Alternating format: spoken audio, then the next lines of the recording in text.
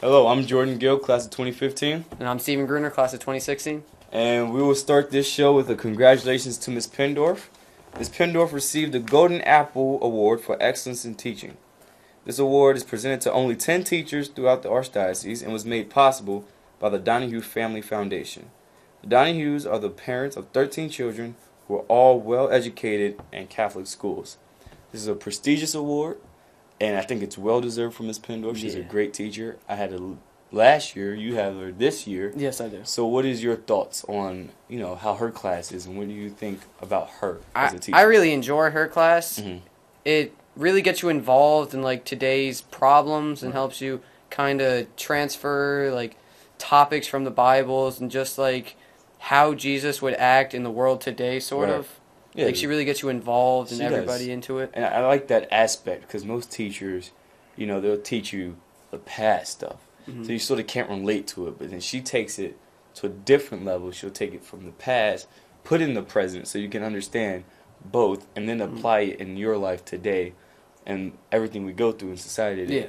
It's very fitting for her, and congratulations again. Mm. But, as a teacher and as a student having her, I really, it's my senior year. I look back on all the teachers I had. She was one of those teachers, that was a class I really enjoyed, I really paid attention to, and I'm going to miss, Yeah. So it is a fun class. It is a fun class, and another award handed out to teachers is Mr. Clark winning the SGA Teacher of the Year and the NHS Teacher of the Year. So he won both awards, clean sweep, both of them. He took them all. I didn't personally have Mr. Clark. Did you have Mr. Clark? I did not have him, but I've heard he is a really good teacher. Yeah, I've heard really that too. fun. I've asked a couple of students around who have him. He says he's a really good teacher. Again, well-deserved. Mm-hmm. I haven't had him, you haven't had him, but we have to go over what the student body tells us. Yeah. They say he's good, then he's good, Yep. Teachers around DeMatha, they always doing something other than teaching, of course. We have another teacher, Mr. Bickle. So we had academic side, now we go to the music side, Mr. Bickle, who started a tag day here at DeMatha to fund cure SMA. SMA is spinal muscular atrophy. And it's really personal for him because his son has this disease, SMA. So he brought it here, and he wanted to raise money to find a cure. And it's been said that this has been the most successful tag day. Wow. In a couple of years. So it's a great thing that we have this where we can, reach out and say, okay, this is personal to you, we'll help you. This is to bring the DeMatha community together. Mm. I saw you in your tag day, and of course I was in mine, and Mr. Bickle's homeroom, which is a Symphonia class, won. It was sort of a challenge. Who participated more in Symphonia class? Everyone participated. So it's just great to see that. Yeah.